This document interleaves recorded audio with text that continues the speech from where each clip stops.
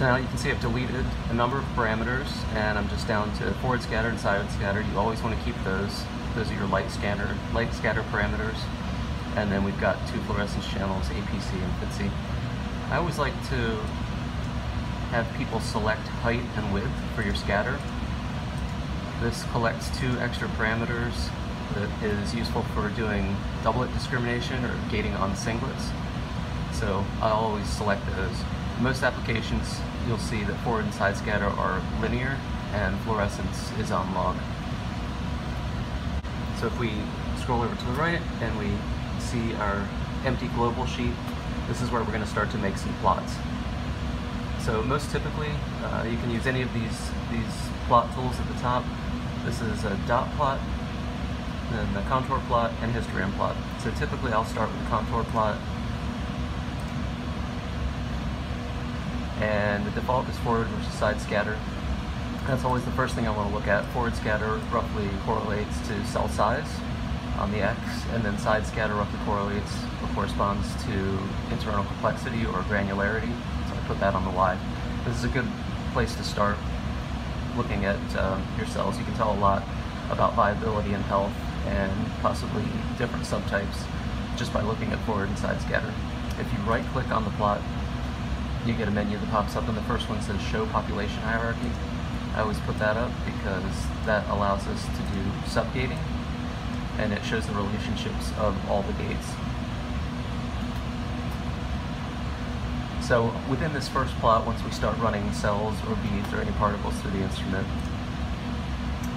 we're able to create gates. So you've got a number of gating tools. You have a freeform tool, a square tool, and interval gates.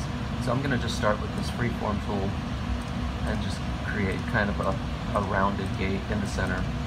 Double click to close it. It's called P1 for parameter 1 or population 1. Over in the population hierarchy, you can see that it appears its default name is P1 there, and the default color is red. If you double click on the red, you can change that to something else. If you click on the P1, you can also rename that. You can call it whatever you like, or you can just leave it the default name. So in our experiment, as I mentioned earlier, we're just looking at two fluorescence parameters. So typically what I like to do is make a histogram or a single parameter plot for each of my fluorescence parameters. So using the histogram tool at the top, I'll make two histograms. You'll notice that this window actually has a grid. That really relates to just printing. Not a lot of people are printing directly from the cytometer computer. If you want to expand and have everything fit in the print area, you can change the size of this also using the inspector.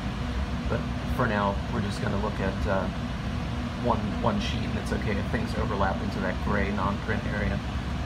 To change the parameters on each plot, you simply click on the axis label. So for this one, you can see we've got these parameters, and I want to view FITC, and here I want to view APC, because again, when we look in the inspector, those are the two parameters that we're collecting. You'll also notice we can highlight the two plots by encircling them with the mouse, and then once they're highlighted again, we can go to the inspector and we can change a number of options on how the plots are displayed. But I'm going to change the title, so the title shows populations. So you can see both of them here say all events at the top, meaning it's showing everything, not just what's within this gate. But if I right click, I can select show populations and then select scatter, and then you see the header changes, and we're just looking now at what's in that scatter region.